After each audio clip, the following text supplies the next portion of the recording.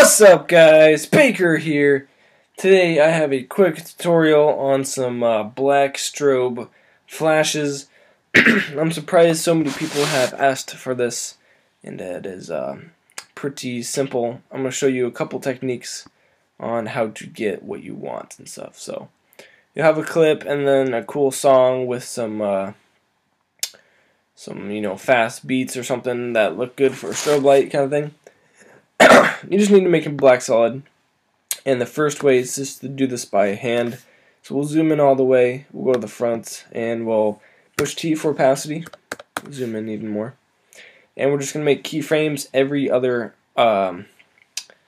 frame. So if you're working at 59.94 frames per second, YouTube plays it back at 30 frames per second, which means every 2 frames needs to change. So we're going to keyframe it at 100, move forward once, and then 100, move forward once, down to 0, move forward once, keyframe at 0. So we have 100, 100, 0, 0. We just copy these and paste, and then copy that whole thing and paste, and copy this whole thing and paste, and then you can just fill up the entire layer, and then you can just go ahead and trim the layer and then duplicate and then bring another one over here, so you can have multiple strobe light flashes. So another cool way to do this, so if you don't want to make so many keyframes, let me just reset this. So we have 100. We're gonna start doing the same thing, but we're gonna use some expressions. So keyframe at 100, move forward once, 100, move forward once, down to 0, once, 0, and then the 5th keyframe is 100 again. Okay, we're going to hit Alt and click on the stopwatch, and we're going to use our expression helper, this little arrow right here.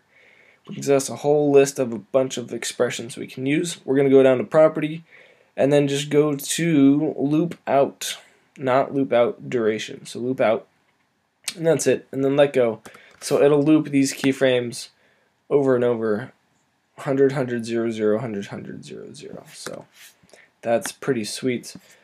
Now, these, also, to check if your flashes look okay, again, since I said YouTube plays it back at 30, if you're in 59, go to Skip and go to Skip 1, and then it'll play. If I purge all my frames real quick, you'll see that it'll RAM preview every other frame, so it'll look like it's playing back at 30 frames per second, but it's still playing in real time.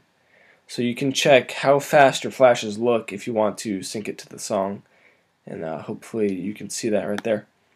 And one more way, I'll just go ahead and delete all this stuff, ignore, get out of here, buddy. Okay, there is an effect called Strobe Light, so we'll apply that to our black solid, and what it can do is it turns a layer a specific color. So you want this block layer to turn red and black and over, or we can just instead of color, we can make it transparent. So you can have a layer itself being transparent, or this black layer being transparent. And so if you have flashes, or you want flashes that aren't as fast as the first technique I showed you, so maybe there's like slower, I don't know, triplets or something, you can change your strobe period in seconds right here to something like 0.04, and the duration needs to be half that, 0.02. And again, we'll skip 1 frame, and then we can just RAM preview to see what these flashes look like. So they're a little bit slower, and you can just adjust the speed of them right here. And yeah, that's pretty much it. So either keyframe every keyframe, or use the expression, or use the strobe light to specify how fast you want it. And yeah, that's about it. If you have any questions, let me know, and be sure to like me on Facebook and follow me on Twitter, all that cool stuff. And yeah, any questions or comments or suggestions, let me know. Okay, peace.